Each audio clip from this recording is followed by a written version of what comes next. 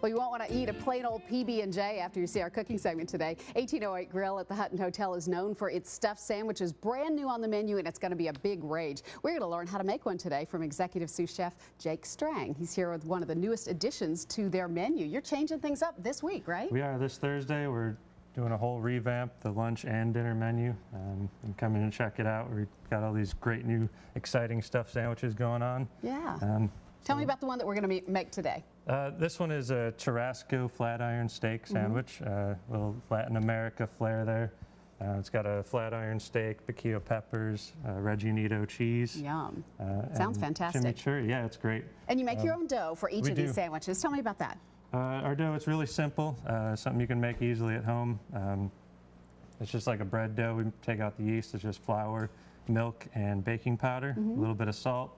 You let it rest for a half hour or so, and then you're good to go. You just need to roll it out and set it aside to stuff. Great. We've got one ready to go right there. There's a chimichurri sauce that goes on this that sounds really yummy. Yeah, chimichurri, it's a condiment that's used a lot on grilled meats and stuff. It's great pretty much on anything. So we're going to go ahead and assemble that now. Okay. So we just have a little minced onion right there, some minced garlic.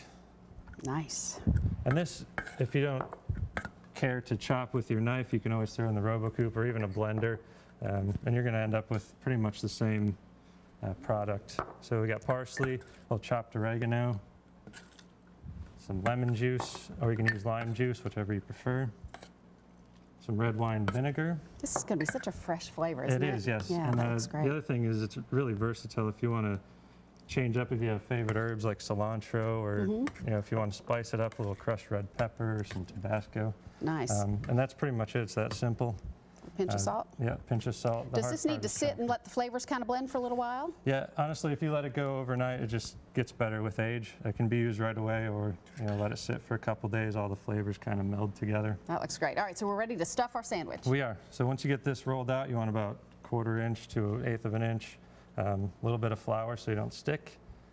And we're going to add just a little bit of the chimichurri to the beef. And that's a flat iron steak. You slice it pretty thin. Yeah, flat iron steak. We pre-seared it. It's seasoned with chili and a little bit of lime. Yum. And you can cook this to any temperature if you like a little bit more rare than rare it is. If you prefer well done, the flat iron steak will hold up quite well to the higher temperatures. And those are piquillo peppers, kind of like a red pepper? Yep, pretty much the same thing. They got the sweet, they're not spicy at all. Okay. And you can buy, if you're making it at home, roasted red peppers already done in a can. Yeah. It's easy. It's an interesting kind of cheese. Tell me about that. Reginito is made in Argentina. It's actually the Italian immigrants came over to Argentina and wanted to make something in the style of Parmesan. Ah, okay. So they started making this. And it's a little bit less expensive than the Parmesan, but still get the same great flavor. Nice. Okay.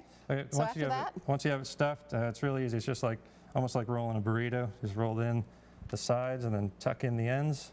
Give it a little pinch. And you don't have to worry too much about sealing it too hard because you're going to sear it off. Okay. So you got your pan all ready over here. Give it a little pat and just a touch of oil in the bottom. How long do you cook?